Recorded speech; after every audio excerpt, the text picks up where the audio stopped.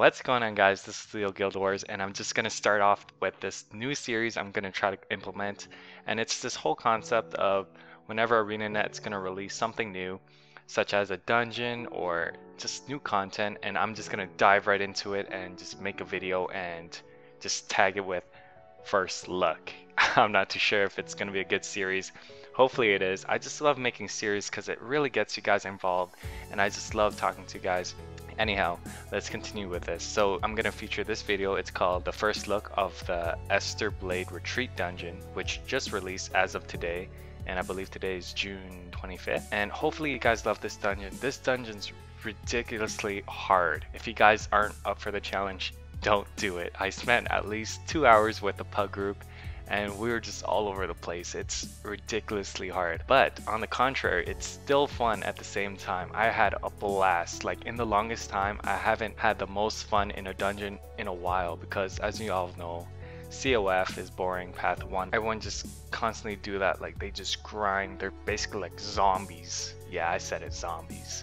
And yeah, it's just, I don't know, dungeon feel in this game isn't really that motivating, or you don't really feel the teamwork involved in the dungeon. So I'm glad they released this new dungeon because it really allows people to work together. For instance, when later on in the video you'll be able to see where in a room after the cutscene there's gonna be like a surge of electricity just running across the room.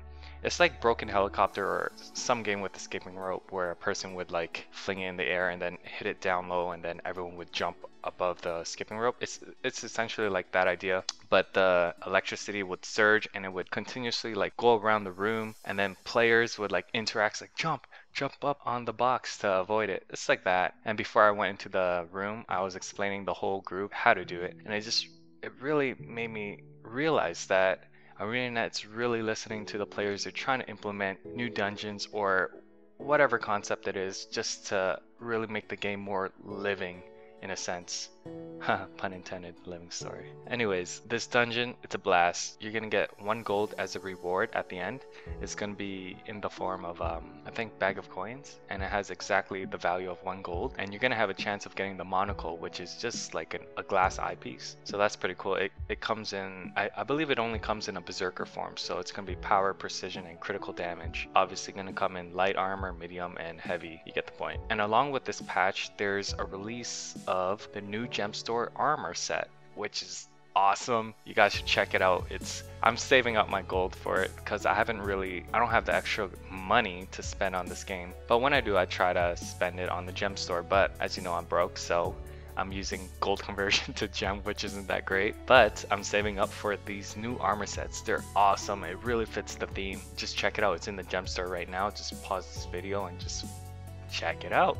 There's not much to say. They finally released combat armor in the gem store, besides the first 3 they released, which was the pirate, the primeval armor, and I believe it's I forget the last one. So obviously, you know, this dungeon's based on the living story, so obviously there's gonna be a lore behind this. So I really want you guys to actually listen to the audio when the cutscene happens, so I'm just gonna keep quiet and let you guys catch up with that. Really love the detail that ArenaNet put into this dungeon.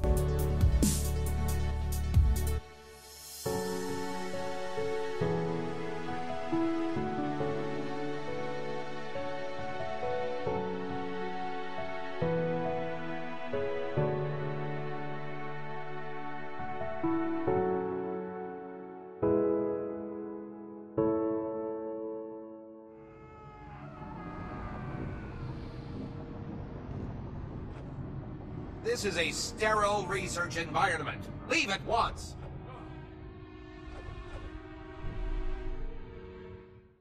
Now, with this release of the dungeon, we do know that there has been a balanced trait that did take an effect as of today. And I know not a lot of people play warriors, or everyone has their own preference of class, but I'm just going to talk about the warrior because that is my main. And we did get hit not too hard. We got a little nerf. They did nerf the 100 blades and the Axe 1 chain skill, but as we all know, the warrior is still pretty much OP in terms of PvE. And I hope the best for all you guys. I hope no class didn't get too like hit badly about nerfs. I do know some classes did get a little buff, such as the Mesmers.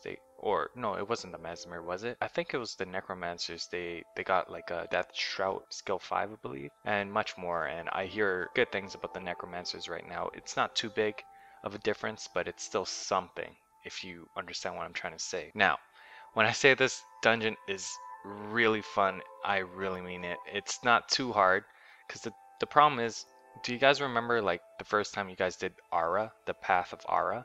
It was ridiculously hard. Like Lupicus would just destroy you, and that was just, I found that really difficult, and it was more of a nuisance and frustration than fun.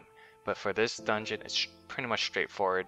You know what to do. You will die, for sure you will die, and players would just have to work together. I know at the last boss we wiped out, like, it probably took like an hour for us to complete it, but during that hour we had fun. Everyone would be dead except one guardian, and he would just be like tanking like the two boss. He would be tanking Mai, and he would be tanking that cannon guy, and then he would slowly like make his rounds across the dead bodies and try to rev us. So I found that pretty funny. I cut it out because the recording was probably like over 2 hours, and then I just chopped it up into like a quick 15 minutes video so you guys don't die of boredom. Now I know you guys are watching this because it's a Guild Wars 2 video, but I really want to talk about The Last of Us. It's just a fantastic game. I really had fun doing this game. It's a PlayStation 3 game because it's only exclusively for the PS3, but I feel you guys for the Xbox or the PC gamers, but you gotta play this game. It took me roughly 14 hours to complete it, but when I did, it was just a mind changer. It changed me so, it didn't change me, but I really felt sympathy for the characters. I loved each character, like Joel and Ellie. They were just awesome. The actors were just great, dead on. So if you guys are into lore, which you guys probably are because you guys play Guild Wars 2 and Guild Wars, play this game. I don't want to give too much about it. The setting of the game is post-apocalyptic, and it's just a survivor-based game. If you guys are scared of horror or that kind of genre, I'd step back from this game, or you guys can cover your eyes while playing the game. Anyhow, this game is fantastic. Storyline, dead on. Acting, beautiful. The ending, iffy about it. It's all based on perception, I guess, like how you interpret the ending, but I'm not gonna spoil that, so be sure to play that game. Alright, back to Guild Wars 2. In terms of this update, we're obviously gonna expect more parts of the living story of the Esther dungeon, because I don't think it's the end after capturing Mai. I'm sure there's gonna be more, hopefully, because I really enjoy the instance. Hopefully they add more cutscenes, because the cutscenes are just getting better. I remember the Logan Nor style was just pretty bomb. It was in the Dragon Bash event where they first met, oh, what's her name? Damn it, I forgot her name. It's this Oriental, Asian Oriental looking character. She was pretty awesome. Voice acting, beautiful. So grats for ArenaNet for getting the grasp of, you know, making the living story more living. Just a little reminder, I am working on a side project for you guys. Hopefully it's gonna be awesome. Cross your fingers. So what I can tell you is, it's gonna be about the Dragon Bash. I'll probably wait like a month or two after the Dragon Bash has settled down so you guys forget about it. But I'm gonna essentially just put all the cutscenes and instance together and voice over it. So I'm gonna pretend I'm the character.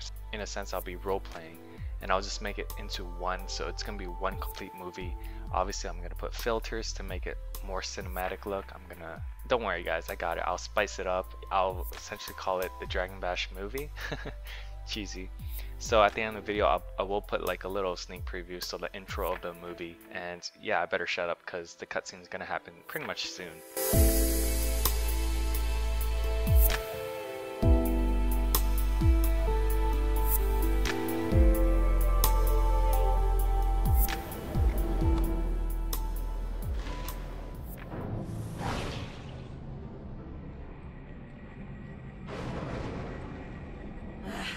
This is all gone to crud. Scarlet's gonna have my noggin for screwing this up. What now, Captain? It'll take cannonballs to get out of here alive. Either way, I'm dead. So let's wind up springs and ride. Here comes the fun part. This part took me about 1 hour to complete. This was the hardest part of the whole dungeon combined. Our party, or my party in a sense, we struggled for like a good hour. We were just Oh, it was so difficult. So when I say it was difficult, I'll explain what happened. Essentially, you're gonna confront Mai and her bodyguard, the cannon guy. I'm gonna call him the big cannon guy.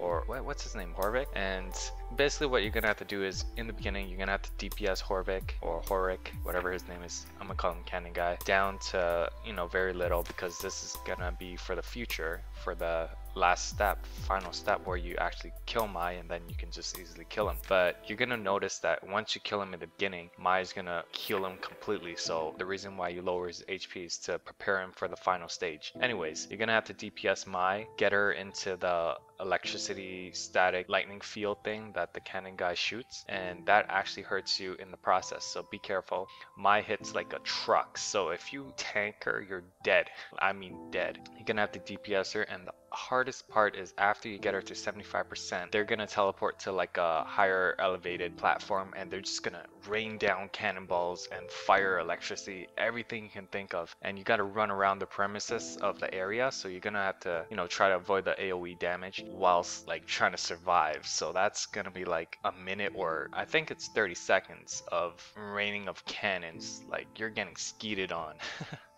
So I would always die there, and there would be this one guardian where he just tanks everything. He'd be a trooper and he'd just be revving everyone. So congrats to that guy in my party. I kept dying because I was a berserker. I did not know this part was going to be that difficult. So that's essentially the wrap up of the whole dungeon, and that's the hardest part. If you guys can pass this, you guys are champions. Now before this video ends, I want to continue talking about this project, the Dragon Bash movie that I'm trying to do, and I'm putting a lot of hours into this. I'm voice acting and just clipping everything together. I'm adding a little perception to it, my understanding to the story, so I'm adding a little, you know, spice to it. So it's obviously not going to be the official lore, but it's essentially the official lore plus a little spice that I added.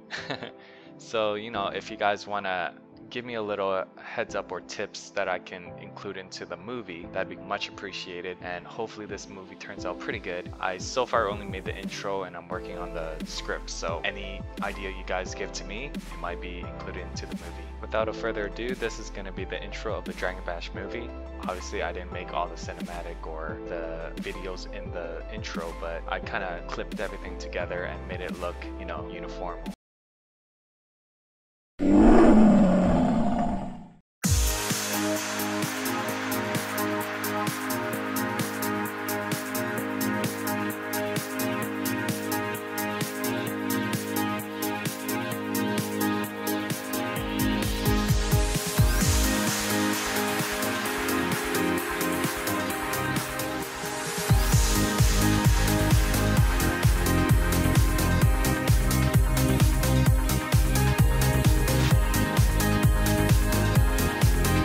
And that's a wrap up for the first episode of First Look, and hopefully ArenaNet's going to release more so I can cover more content and just tag it under the First Look series.